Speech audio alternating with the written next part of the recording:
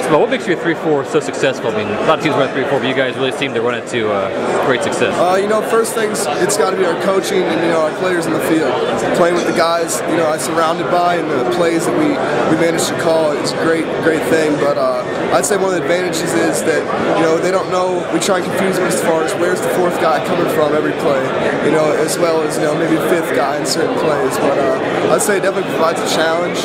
But it's nothing they haven't seen before, so we're still going to have to execute to our best ability to stop them. It seems like pressure is kind of one of your main things, but this team runs a bit more than you're probably used to. How do you switch your defense around? How do you prepare for that? Yeah, we'll try and still make it about us because we want to play our game.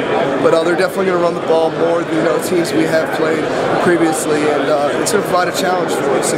We might not call as many blitzes. We might change a couple things, but we still want to be us. Yeah. How do you prepare, I guess, not wearing down? That's one of the things they try to wear teams down by the fourth quarter, 50, 60 rushes a game. How do you guys combat that?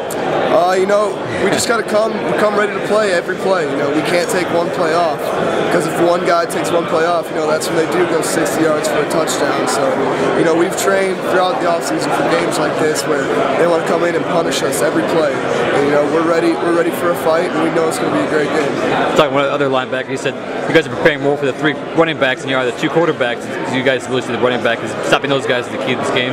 Yeah, they're all three of their backs. Are really special backs. They all have the ability to break in at any time, and they run hard.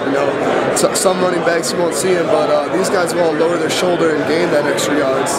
And we're focused on stopping those 3 guys. And both their quarterbacks do provide their own challenges as well. Have you ever had to prepare for 3 running backs in a game before? Last year against Oregon, with Michael, Kenyon, and D'Anthony, but this is a different style, and it's definitely one of a kind and teams can play. Is this kind of style like you guys don't play too many grounded and pounded teams? Do you like this kind of thing? We do, because we play against our offense throughout the off season, in camp, sometimes in practices.